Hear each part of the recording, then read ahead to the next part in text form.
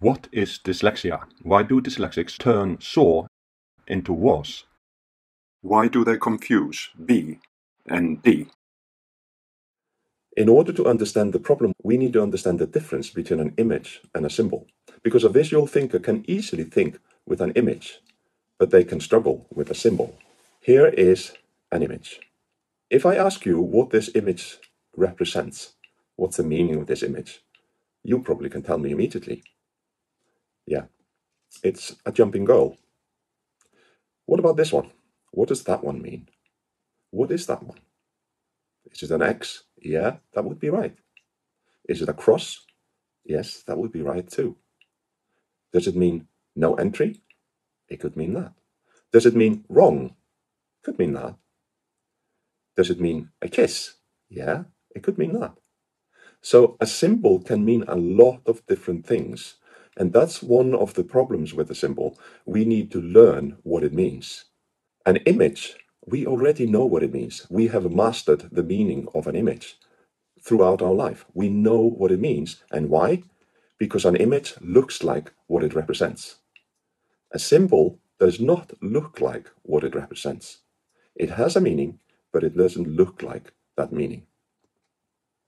Here's another image. It could be an image. It could be a symbol. It's kind of a halfway between. You may recognize what this image represents. It's a kind of a joke. But if you don't recognize what this image represents, you are more likely to figure it out if you're a non-verbal thinker, if you're a dyslexic thinker. And the reason is that when you're confused, you do something very intelligent. You extrapolate, you try and picture what it would look like from a different angle. And what could this look like from a different angle?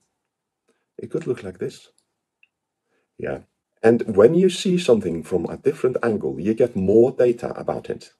And when it's a real three-dimensional object, it clears up the confusion. Let's have a look at this one. This is a genuine photograph that I took. I cleared away everything around it that could give you clues about what it is.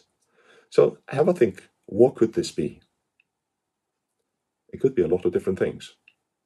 I'm hoping that you are confused about what this is, because if you were able to see it from a different angle, do you think that could clear up your confusion? Let's find out.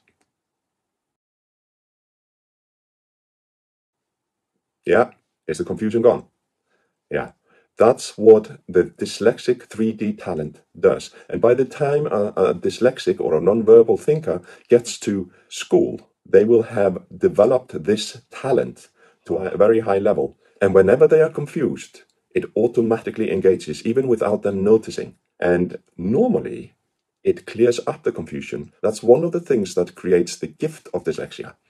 It clears up confusion very, very quickly about real three-dimensional objects and situations. But what about symbols? Here's one. What happens if someone has developed a 3D manipulation strategy to clear up confusion, and they see this one and they get confused? What are they likely to do? Without even noticing, they are likely to do this. Does that add more information? Possibly. Does it clear up the confusion? No, it increases the confusion. They might do this. Does that clear up the confusion? No, it increases the confusion. It might be this. It increases the confusion. And this is one of the most common dyslexia symptoms. They might do the same with the S. Which way does the S face?